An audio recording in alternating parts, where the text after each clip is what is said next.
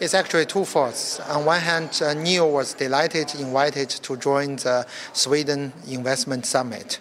On the other hand, of course, we are coming to the Swedish market this year, and that's why I'm also coming to see our team and also operational business. When are you launching in Sweden? We are about to launch in Q4 this year. All right. As I understand it, instead of charging the batteries to the car, you can switch the batteries. Are you going to be building charging stations here as well? Absolutely. Nio is actually the company which you can both charge, swap, and also upgrade your battery pack. And that is a unique business model Nio is representing. And until today, we have built over 980 battery swap stations, including the one in Norway. And of course, we are going to also deploy the battery swap station, bring our innovative business model with our technology innovation to the Swedish market. So how does it all work when you swap the batteries? That's complicated for the technical in background, but simple for the user. It takes only 5 minutes. So in fact, there's a two-step. The first step, the car will park automatically by itself into the swap station, which takes about 1.5 minutes. And the other purely battery swap takes about 3.5 minutes. So total 5 minutes, you will get about over 500 kilogram heavy battery pack, fully automated without any manual intervention. So this is faster than charging the batteries? Absolutely. I mean, 5 minutes, even faster than if you go to a gasoline station to get a car refilled. How many stations are you going to need in Sweden? Of course, we will have our business case and also very detailed business analytic. But one of the principle is we are going to do the upfront investment to show our commitment to the user in the Swedish market. Of course, the country is big, and as you have seen, we have deployed in China basically over 979 battery swap stations in the last 3.5 years. So we have this ambition also to have deploy a certain amount of battery swap station in Sweden. All right. How's the production going now with the shutdowns and during the pandemic? Unfortunately, it's affected everybody. And luckily, our factory is not directly in Shanghai great area in China. But because of the supply chain or partially on the supplier are located or having their factory close to Shanghai or in the Shanghai area. That's why there's really was some impact in the last 2 months for our production and the delivery from the lockdown in Shanghai. But luckily we see the local government already started to change the policy and started to normalize both the private and business life in Shanghai.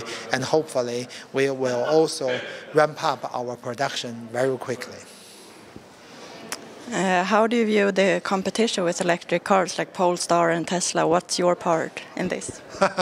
In fact, we are competing with ourselves because we are the company innovating many new business models for which, as I mentioned, including a battery swap, including a battery as a service, which demands a lot of work by ourselves. So we have also our strategy, both short-term and long-term. But for the Swedish market, we really have a long-term commitment. As I mentioned, we are going to have our ecosystem implemented here, and that's why I would say the competition is rather ourselves, how we can manage well under the VUCA period right now, especially given in Europe some political challenges as well, and to implement the strategy, what we made for the long term, really into the execution. Are you planning to invest in any Swedish companies now that when you're here today? I mean, we never exclude any business opportunities. But I won't say that I have 2 targets right now, but we have a lot of interactive and also some partners in Sweden already starting from the scratch back 2014, working with some Swedish supply industry, some companies in the vehicle engineering industry. With our market entrant, we will expect more partnership to be closed here in this country in the different area in terms of the sales and after-sales service. All right, so why Sweden? You are built for a great country. I mean, I think there's some rationales. First of all, Sweden is the biggest country in the entire Nordic area. And secondly, Sweden is very exemplary for sustainability. So transforming from the combustion engine into the electrical cars, and also put value on the sustainability of the society. And thirdly, Sweden is, of course, the biggest market in terms of the new car sales in the entire Nordic country. And fourthly, Sweden is always a country good for innovation, which actually share the Nio value and the Nio DNA as well. So we have so many commonalities that bring us to Swedish market. And the last question, which model will be the first one in Sweden? I would say you keep a little bit really tuned until we really give exactly the news about the model.